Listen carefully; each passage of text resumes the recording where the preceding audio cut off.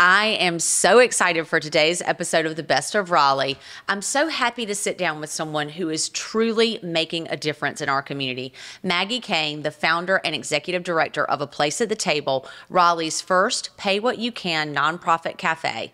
Since opening in 2018, Maggie and her team have created a space where everyone is welcome to enjoy a delicious meal regardless of their ability to pay.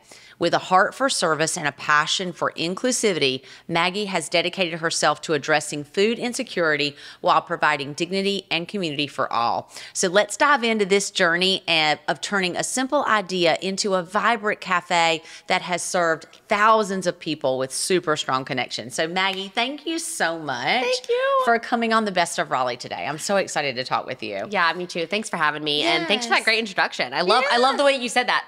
Serve thousands of meals with strong connections. Welcome to the Best of Raleigh with your host and real estate expert, Gretchen Coley, owner of the Coley Group. This show is all about the people and places that make the Raleigh area so special. Here's your host, Gretchen Coley. I met you during the pandemic. Yep. I was introduced to you by a really great team member on our team, Britt Allen. Yep. And we came down and did one of our first Best of Raleighs. Yeah. We were the first. Thank you. You weren't the first, but you were one of the early years. So the way this podcast started was we started during COVID wanting to support our female business owners who had brick and mortars and talk about their businesses. And it's kind of evolved into this. So when I came down during the pandemic, it was chaos in front of A Place at the Table. But it was a beautiful chaos. Yeah, so thanks. Maggie, how did you land here? Tell me about you. Sure, yeah. And it's funny you said beautiful chaos. We use beautiful chaos all the time because that's what it is. That's what my life is. That's what A Place at the Table is. Yeah. So I grew up in Raleigh. So grew up here and have been here ever since. I went to high school here up close to the Wake Forest area. And in high school, I kept thinking, I'm going to move somewhere else. I'm going to go to school somewhere else. Ended up going to NC State. Loved it. There's something to say about in-state tuition for sure. Definitely. Definitely. I have an NC State student, so you're I am all about that. Go Pack and in-state tuition. So I went to NC State and loved it, but still had that mentality of like, I'm going to move somewhere, I'm going to go somewhere. So I actually had been applying for jobs moving internationally, thinking I was going to go live abroad somewhere and teach English or work for an embassy. Was really interested in that and started volunteering in a day shelter my third year of college. And a day shelter, for all who may not know, a day shelter is a place where folks experiencing homelessness can go and be in the day. Get out of the climate, the weather, have a place to be, get coffee, take a shower. And so I started volunteering at the shelter and I got to know so many folks who were experiencing homelessness and I got to know their stories and their hopes and their dreams and who they were and they got to know me. And so I graduated college. About 10 of them came to my college graduation, cheered me on, celebrated me, and were just really excited for me. And so in that moment, I knew that this is the work that I wanted to do for a while. And so ended up running that shelter, got to know folks more. Getting to know people is done through food for me. I mean, I'm looking around, I'm seeing the coffee, I'm seeing all this like lovely kitchen in here, thinking that people connect in the kitchen. I agree. They connect over food. They connect over coffee. And so I would go and eat with folks who were experiencing homelessness. And that took us to the soup kitchen. In Raleigh, we have a fantastic soup kitchen that is really fighting food insecurity. And so they're feeding 300 people every single day. And so we'd go to the soup kitchen. But what I found was it was so different than my life experience where I can go to any restaurant at North Hills and I can choose what I want, spend hours with someone. And so I started then taking folks experiencing homelessness out for meals. So we ended up at multiple different restaurants, but a lot of the times people chose Golden Corral. And my privilege thought that they chose Golden Corral because they can pile their plates on, they're really hungry. They're sleeping outside, so of course they're really hungry.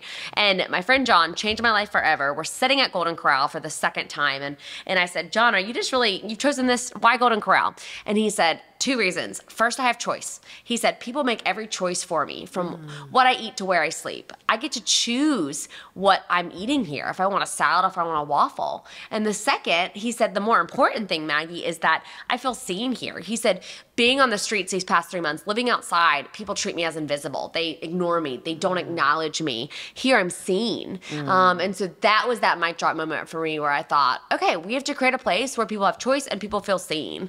And started researching. This was in 2014. Found the Pay-What-You-Can system. Found that it existed across the country, and said if other places can do this, then Raleigh can too. And we started working on it. We incorporated it as a business in 2015. Applied for nonprofit status, and then we opened in January of 2018. Wow, what a journey. There's so much to unpack. I know, that was a lot. And that. I speak pretty fast. So You do, and I talk fast too, so I'm with you. Yeah. I like the talk. Like Southern girls, we can talk, right? Fast. Yes. So I want to just dive in a little bit to the Pay What You Can model, because I don't know, that was not something I'd ever heard of before I met you. Very unusual. So tell us a little bit about how that works, because I would imagine that's a scary thing. Absolutely. To be buying food that's perishable, creating menus, having volunteers, and you never know what your day's going to look like, right? Absolutely. And still to this day, we never know what our day's going to look like. I think that's for all of us, right? I don't either. Yeah, exactly. I mean, the real estate business for sure. So Pay What You Can is very unusual, very different. There's about 10 other Pay What You Can cafes across the country. They're all very different.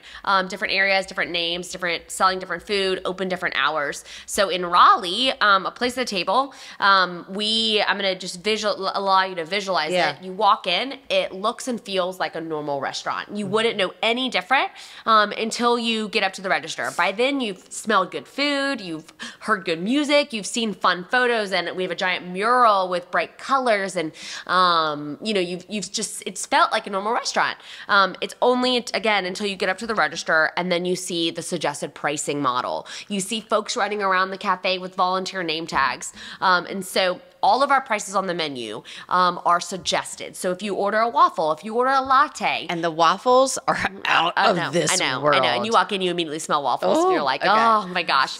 And so you get a waffle and a latte, we'll give you a suggested price, say $13. You can choose to pay that price. You can pay more and pay it forward for someone else. You can pay less. We know that some weeks all you can afford is less, and that's totally cool. If you don't pay less, can't or don't want to that day, you can volunteer with us.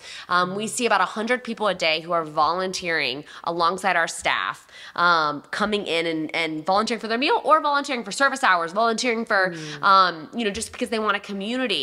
And then we also feed families for free. So there's lots of ways to, plug in and utilize the Pay What You Can model.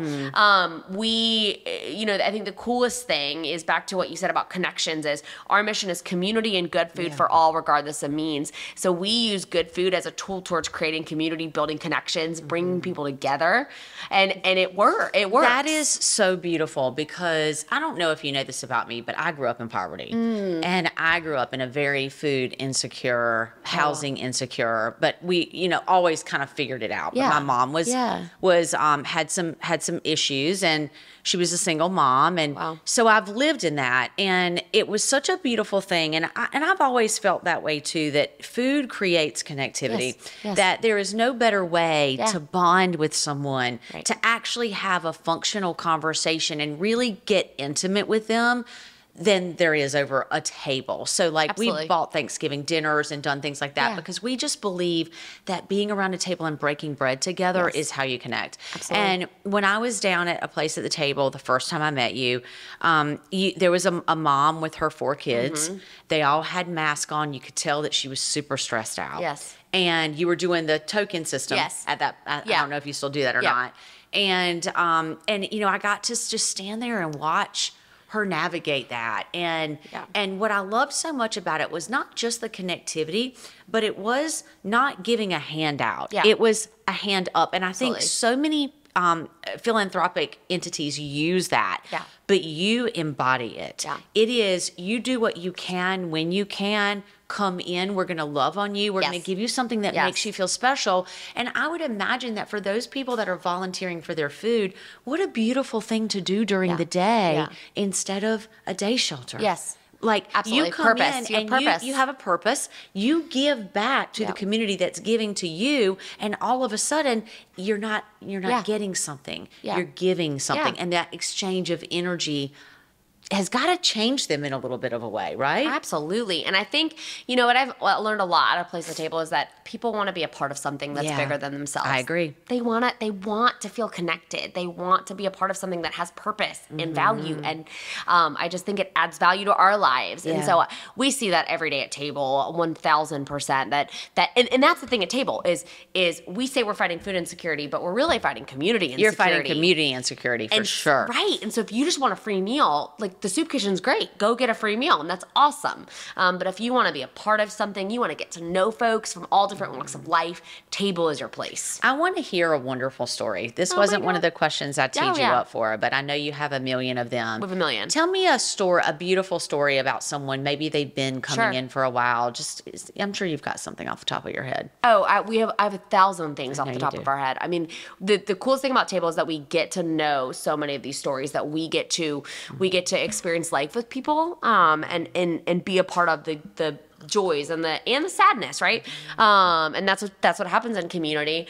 We have this great, I think one of my favorites is great person I've known for 10 plus years. I knew him back from the day shelter days that I was working at the shelter, and wonderful human being, in and out of homelessness for many, many years, a lot of mental health stuff, has experienced a lot of trauma in his life. And so he started, we have a culinary internship program that we, at Table, we have done over the years, the past couple years, is we'll hire folks from any type of vulnerable situation, bring them on. They have to apply. They have to, get the job, be picked, and then they come onto our staff for a couple months, and they learn everything about the kitchen. So the goal would be that then they're learning all the stuff about the kitchen, and then we're going to help you, we're going to set you up with another job, either with us or with someone else. And so he came onto our team, learned everything about the kitchen, kept this job. He ended up loving it so much. He took a class at Wake Tech, started baking, learning how to cook. And then as he was leading our internship program, because we didn't have a job for him, he got a job at one of our partners, Interfaith Food Shuttle, and has been working there running the food truck for years. So it's just so cool, right? We have a mom and her son who eat with us several times a week, and we're her place, we're her home, and she just got her son into daycare for the first time, and having him come in, and it's been remarkable to see the change that's happened, even being from daycare, even being in our cafe and getting to know our community. It's really neat. So we get to see that all the time. Every day. I know. Every day. I would love the stories that you have are fabulous. You have a fall fundraiser coming up. Let's talk about that. Yes, we're so excited. Toast to the Traveling Table, which we'll talk about too. Yeah, we're going to talk about that. We do a big event every year, and it's just a blast. Yeah. It's not your typical stuffy fundraiser. It is your giant party. It's just a bunch of good people, over 450 people, who are just celebrating and eating and drinking and having a good time, and for a good cause. And we're out of there by 8:30. So you can't beat it. We love the early nights. I can be in bed by 9. Absolutely. Amazing. You can have a really good time from 5:30 to 8:30, and then it's time to go, and everyone leaves. Yeah. So we have a good time. We'll raise over $200K for our organization, which is awesome, and helps fund our mission every day. Yeah. So it's coming up November 20th. We're really excited. There's maybe 25 to 50 tickets. So get your tickets if you want to come. But it's such a blast. We'll make sure you have links down below, and we're so excited to sponsor. Yes. Thank you so much for putting that. We're so grateful. In the Gretchen Coley Group is going to sponsor us. So thank you so much. It's a killer group of sponsors, and I'm super excited to attend the event. I think it's going to be a blast. I think everyone will have fun. And this year's going to be our best year yet. We say that every year, but it really is. It gets better every year. It gets better every year, yeah. So let's talk about the Traveling Table. Yes. I want to hear about this food truck. I've seen the photos, but I haven't seen it in person yet. We're so excited. How did this concept come up for you? Great question. So a Place at the Table, we've been there since 2018, so been there for almost 7 years. And, we get asked all the time, are you going to go start another Pay-What-You-Can restaurant somewhere? And the idea is that this works in downtown Raleigh. For it to work somewhere else is we don't know different areas. It would be disingenuous. It would not be authentic. And so we want to see Pay-What-You-Can Can restaurants open all over our area, but we want to work with other people that are doing it. So currently in the process of working with folks in Durham and Wake Forest who are gonna open Pay-What-You-Can restaurants, which is very exciting. Yeah, that's exciting. But for us, we're like, okay, we have, we've got such a great community at A Place at Table. We've got such a great following. We also are kind of at capacity. We're serving a ton of people, 200, 250 people a day who need a meal. So two things: what more can we do, and how can we extend our mission out and extend our name out to then invite folks to come back to eat with us, or generate enough revenue to come back and support A Place at Table. So it's twofold for sure. So the Travel and Table will be on the road soon. We have our first event next week, and it's also our catering arm. So we can do any catering for anyone.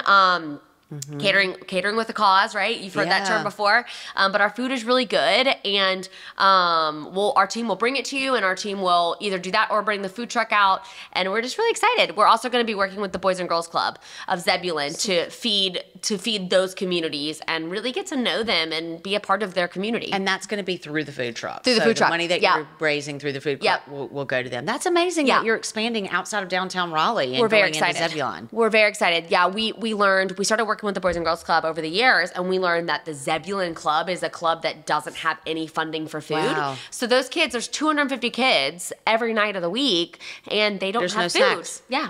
So we obviously are not going to be their funding source for food, and their only food source, but we're going to be there as often as we can, and just getting to know them and getting to know their families and giving them a good meal while we get to know them. The Boys and Girls Club just is such a wonderful cause. Unreal. It's what they do and the security that they give for kids who parents may work and they maybe just in a tough situation. It's just a beautiful thing, the mentorship that comes from that. Absolutely, it is. I mean, this is sometimes the only community kids have. Yeah, it really is. And the only meal they have. Yeah. Yeah. Yeah. So you are so passionate about what you do. You've never been told that before. You have come so far from NC State and the idea of what this is.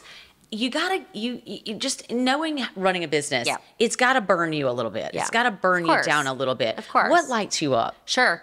It definitely burns us all out a lot, or often, because it's constant chaos. Heavy. It's constant chaos. We're also like a part of so closely aligned and a part of people's lives that like it's heavy and it's sad, and we're walking through like really hard stuff with people. And so that can be really hard. But I think the thing that keeps me going is the same thing is I get to walk with people in their lives. I get to know their stories. I get to know their hopes and their dreams and their joys and their sadnesses, and they let me be a part of their life. And so the thing that keeps me going is all the amazing humans that I get to meet in that space every day.